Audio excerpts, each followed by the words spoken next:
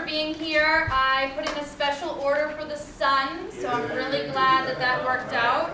And you can thank me later on that one. You know, I know it was tough to get motivated this week with the rain, but it's beautiful outside. Happy Friday, everyone.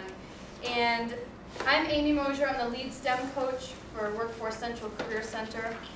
And for those of you who may not be aware of STEM Power, STEM stands for Science, Technology, Engineering, and Mathematics, and we're operating under a 3-year Department of Labor grant here. We're sort of at a very exciting time in the grant because we are on sort of the back end of the grant, and we're able to do some really innovative things that relate to STEM, as well as innovative entrepreneurial endeavors, bringing forth these types of resources to job seekers. Whether or not you're actually looking to launch a business, it's a mindset, it's a new way of thinking that's really important, we feel, in this new economy. Welcome everybody. We're really excited to have this spectacular panel of resources and entrepreneurs here for the first time. We haven't done anything to this scope yet.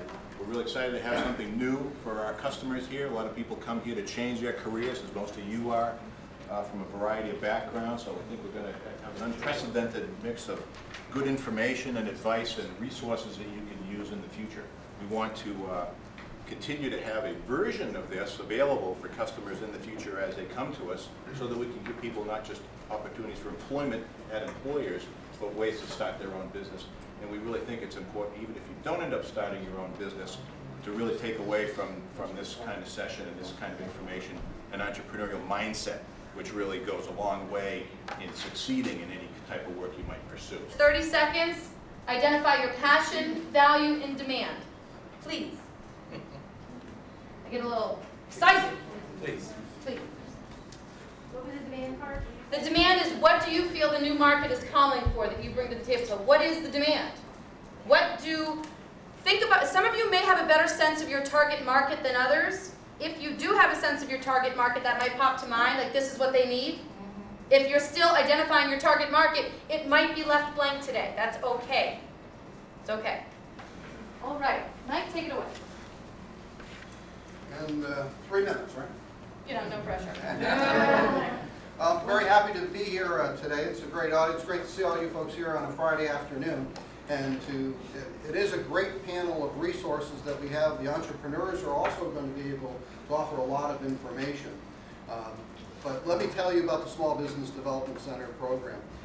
It's part of the Small Business Development Center, in our case, is located at Clark University right here in Worcester. And we provide free and confidential, yes, I did say free and confidential, counseling and assistance to new businesses, expanding businesses, or financially troubled businesses. We provide assistance and training in a variety of different areas. Work with folks that have existing businesses that may be doing well financially that want to expand. Work with existing businesses that may be having some financial problems. Also work with folks that are thinking about either purchasing a business or maybe starting up a new business from scratch. And in those situations, we try to help people so that they can develop a basic feasibility analysis, kind of test the idea, see whether or not it really seems to make sense or not. If after going through the analysis, it looks like it's a pretty good idea, normally we recommend to the client that, well, maybe they should forget about it and look for a much better opportunity. The reason we state it that way is because through the years, we've seen way too many pretty good ideas that just don't make it in the long run. However, if the idea actually has very good potential, then we can assist the client so they can develop a basic business plan, maybe even a loan proposal if they need financing for their venture. So even though we can't provide any financing at all directly through our programs, we do the next best thing. We can help folks so they can develop a business plan or a loan proposal and package it together. And we provide the guidance and assistance. We don't write the plans, but we provide the guidance and assistance so that people can then bring that information, bring their proposal to a bank or a lending institution or some other financing source. Thanks, Mike. Tom Harold, I'm with the Martin Luther King Jr. Business Empowerment Center, also here in Worcester, and we've got several of our associates with what we call the Worcester Business Resource Alliance. So a lot of good resources. We do collaborate with one another. But in particular, what I'd like to tell you today is just about our mission and our center, what we do. They even steal some of the Clark students to help them out with some of the work that they do. We've got one actually right there. Carter, you'd stand up for us. Like Mike said, we do have a collaboration with Clark University's Graduate School of Management. It's a wonderful opportunity for grad students like Carter, who's working on his Master's in Finance, or MBA students, to actually get some hands-on learning and experience from entrepreneurs. And there's a lot of cool synergy that takes place when you pair a college grad student with an entrepreneur, as they get to understand the academic side, and the entrepreneur gets to teach them the practical side of operating a business and all the day-to-day challenges that go along with that. We have 3 entities within the MLK Center. Primarily what we do is help small businesses. We do that through an incubation process. We have an incubation facility at our location where we help businesses from all sizes start off, and they go through a 5-year program. And the idea behind that is to grow them to the point of profitability that they can graduate outside of the center and go pay full rent someplace else. The other side is what we call micro business development, and a little different than what Mike does with the SBDC. Is we work with those startup businesses, small businesses, mom and pop shops that are around. It's the same concepts as large businesses, same practicality, same acumens required, and so forth. But that's the section that I'm responsible for. And what we do is we have 5 basic tiers of services. The first is what we call the Business Leadership Academy, where we offer free classes from everything from accounting to finance to operations management to marketing and so forth. We have groups that we do also where we pair entrepreneurs and business owners in similar size groups, similar backgrounds. We call these micro business alliance groups, MBA groups, to be a play on that, because what we do is it's a group accountability session where what we find is most small business owners face the same challenges, regardless if it's a shoe store, if it's a bakery, or if it's an auto dealership, whatever it might be. And it's dealing with revenue, it's dealing with costs and expenses and so forth. But it's fun to watch how entrepreneurs actually interact with one another, and they face the challenges and hold each other accountable. We do empower women to become self-sufficient through the entrepreneurship. So the way that we accomplish this mission is by providing education, consulting, networking, connected, mentor as well. Great question. And we have people who are, for instance, inventory specialists that might cut across various industries, okay? We have a guy who is, I know there's some franchise people that are going to speak here. We've got a guy who is a franchise genius as far as I'm concerned, because he originally worked for Marriott, where he was the franchisor. He was writing franchise agreements and setting them up. And then later on in his life, where he really made the money was when he went to work as a franchisee, and he bought a lot of quick print shops. So he worked both sides of the aisle, if you will. So anytime I get somebody involved with a franchise thing, I try to hook them up with him. I do want to say there were some great resources in this room. I am a little partial to the Clark folks, to Mike and Amy, being a Clark alum myself, along with the other Amy, and a Clark parent, and so on. But there's great, I want to go to the WPI session, sounds like a lot of fun, and hear about some other things. What my company does, and we'll get to this maybe in a second, is I have a 2-pronged firm, which is to help small businesses, entrepreneurs especially, differentiate themselves from the competition. There are too many businesses out there, that's step 1, too many businesses out there who say, Joe's Plumbing, quality plumbing. Okay, well, how many of your competitors say Bill's Plumbing, crappy plumbing? Okay, that's not differentiating, saying value, quality, high service. Please don't say the lowest price. You're never going to make any money that way. So differentiating your business is one of the first thing I work on with my clients.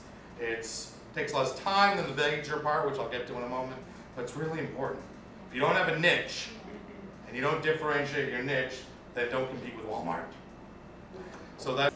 But ups and downs. Well, when Amy asked me to do this, I feverishly put together a 5-day seminar. You must read all those books. So I got some stuff. Then I reread the sheet. It was 5 minutes. So now, which is easy. It's much easier to pare things down than to add to. So I've got this 5-day seminar worked up for you, but I'm going to do most of it in 5 minutes. And I'm going to have to skip some stuff, so hopefully everybody's okay with that. I think that you know, one of the things that I keep hearing is, you know, Marianne said, you know, I made this decision, I want to do this thing, and other people have been talking about choices. And you also had the great fortune of being around all these people and all these great services for you. And I started doing, wanting to have the desire for my own company and started doing that kind of thing, I don't know, 30-something years ago. And to have these kinds of resources here is just fantastic. And to get all these great stories, and you know, I would love to have sat down with David when I first started my business, and had, you know, the services that we heard earlier, and the resource, especially SCORE and people like that can just help you out that are retired. Those are great things. And we did go to a Worcester bank and got a, you know, very small $30,000 loan, which you're right, it's a teeny tiny loan, and you know, finally got lumped into a whole industry and they kicked it out. How do you? I resell telecom and energy, really not fancy at all. So how do you transition from providing services to residential to then trying to provide those services for businesses?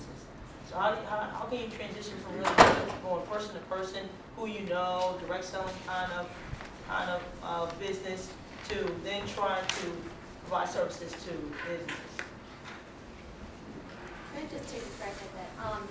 You know, one of the things is when you're looking at selling, you're identifying a need, or you know, you're providing a solution to somebody. That really isn't different whether you're doing a consumer level sale or you're doing a B2B type of sale. So those core skills that you have about selling are absolutely transferable to a business to business sales. You just have to identify how you get familiar with the industry and understand those pain points and selling points, the same type of thing. Take from it. This was a very powerful event because these opportunities are nowhere else. I haven't seen it anywhere else. I came all the way from out of state. I learned something very new. Everyone has an idea, but at least with this venue, you had a whole plethora of different organizations that were here and willing to share if you wish to receive whatever information they have to give. Well, we think it was a real success. It was a packed house here. We had 7 or 8 speakers, all with some different backgrounds and entrepreneur experience and running resources for people who want to start businesses. So had some great stories about successes, but also it helped people who were thinking about starting a business take a look at themselves and questions they want to ask of themselves as to whether, you know, this is something that's going to be for them.